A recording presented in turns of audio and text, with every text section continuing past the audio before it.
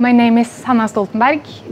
I'm a writer and I've written a text inspired by the painting Woman by the Veranda Steps by Edvard Munch.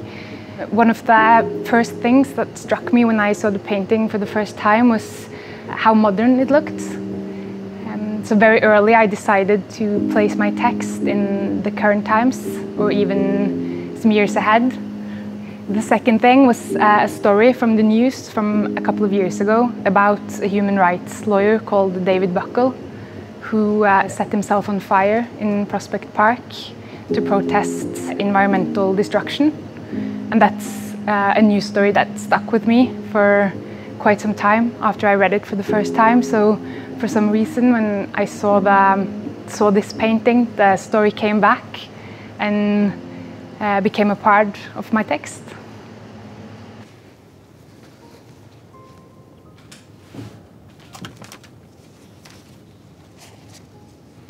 How it burns. A woman is living alone in a house. The house sits all by itself on a grassy hill. 10 days have passed since she moved in. She doesn't have her laptop, but every morning at 7, her phone announces the arrival of the day's astrological forecast. She reads her horoscope in bed. Afterwards, she reads the news. The stars tell her that Saturn's unusual position in the sky is making her susceptible to dark and unfortunate impulses. A human rights lawyer has set himself on fire in protest against ecocide. There were no witnesses, it says, no images. His body was found on a plateau inside a ring of refined compost. A jogger saw the smoke from a distance and called the police to report a forest fire. The landscape is not as expected. The trees grow taller and closer together, so does the grass, and it is muddy, disfigured, she thinks, and simultaneously realizes that the word stems from the news. From the southern veranda, she has a view of a heart-shaped lake, which on overcast days seems both dull and bottomless. She pictures herself swimming in it, long, naked strokes, but it's already too late. Maybe next summer, if she's still here. She's borrowing the house from a man who knows her sister. When the man handed over the keys, he commented on the strange times, dutifully, but also with candid fear in his eyes, and told her to make herself at home. He hesitated for a moment on the threshold. Then he drove across the border to another house where his family was waiting. As far as she knows, he will be gone for a long time. He hasn't said this in so many words, but her sister can take a hint. Her sister is flexible. It's one of her most highly esteemed qualities. She adapts without questions, and some, like the women in the house, would call her strategic, without knowing whether this is a bad thing.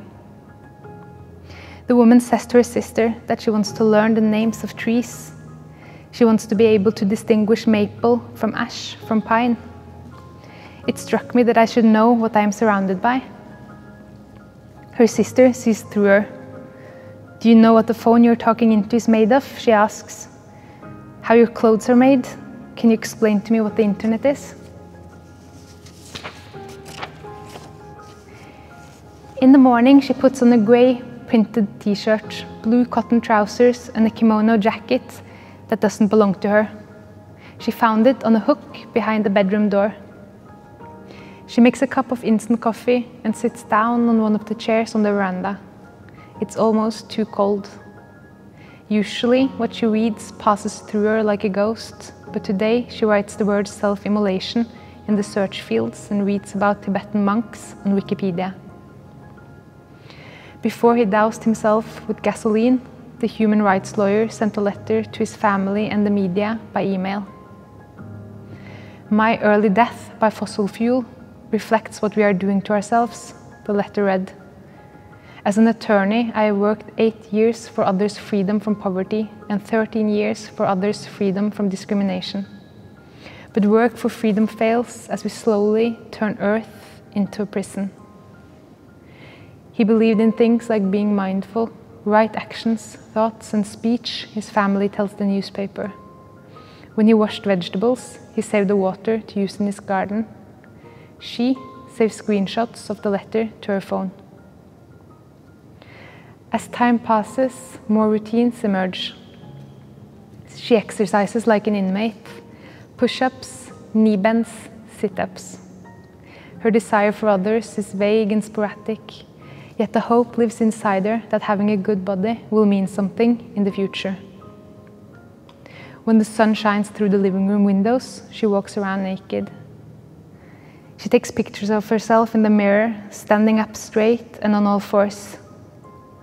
She shares them on social media, the light falling nicely and the image cropped just above her breasts. Be careful, her mother used to say. Everything you post on the internet will be there forever.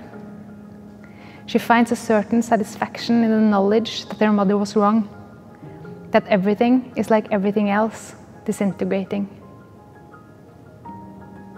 Her sister calls and talks about the man who owns the house. He's a very generous man, she says. That's not true of most men. Others would have wanted something in return.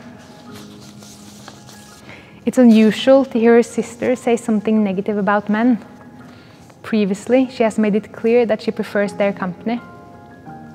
Before things got as bad as they got and superficial conversations were still possible without guilt, her sister referred to biology and life on the savannah all the time in discussions about politics and social structures.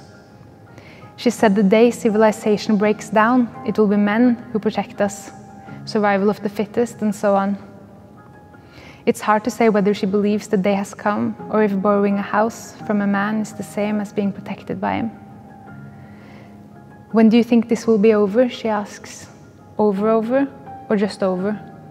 Her sister says. I don't know, I can't think that far ahead. Where you are now, her sister says, you are farther away from everything than almost everyone else. And maybe it's true, but how can she know exactly how alone she is when she doesn't see anyone but herself? All her life, she has lived in cities, one after the other. She had a job selling things online, but nobody buys the kind of trash she sold any longer. Back then, she liked living close to strangers, feeling their thighs brush against hers on overcrowded metro cars, having her wrists massaged with lukewarm lotion by the manicurist she visited weekly. She never looked at anyone and thought, it's them or me, at least not in the way people started doing before she left. At the same time, everything she didn't think, didn't see, could still have been true. Afternoons are difficult. She's like a blonde in a black and white movie, limp and terrified, uncertain as to whether she's headed towards something or away from it. In the city, she had remedies, TV series. Here, she walks around the house in circles and peels paint off the walls.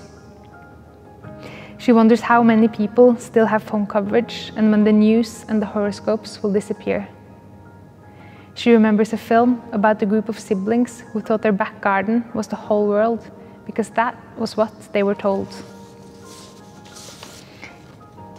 There are leaves on the ground. Everything is dry and clear and still.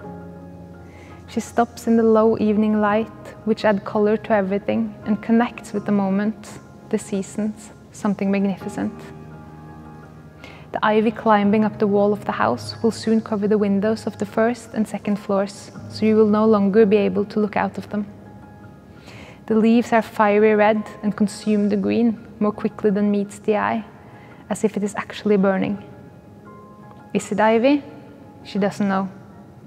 She's afraid if she calls things by the wrong name, that the right names for the real things will rush past her in a parallel lane to which others have access. What does she mean by right? The ground is cold, and she's still thinking about the human rights lawyer, alone on the plateau in the thin light just before sunrise, enveloped in flames. She will start small. She will learn the name of trees. The grass where he was found had been scorched in an almost perfect circle. The police didn't understand why until they found the black bin bag he had used to carry the refined compost from his garden, which he scattered around himself. The new soil prevented the fire from spreading.